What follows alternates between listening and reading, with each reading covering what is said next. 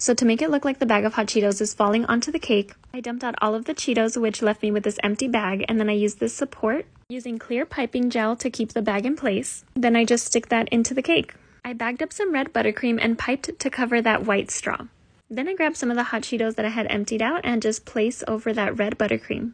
For the next detail of the cake, I thought how cool would it be to pipe some buttercream on top, but I didn't want to do it in just plain red, so I bagged up my orange, yellow, and red buttercream, keeping them separate of course while I bag up using a 1M piping tip. And I just make these piped swirls all along the top of the cake. They reminded me of flames, so I loved how they turned out. This Flamin' Hot movie was so inspirational. I don't want to spoil anything, but I knew I really wanted to add this next detail.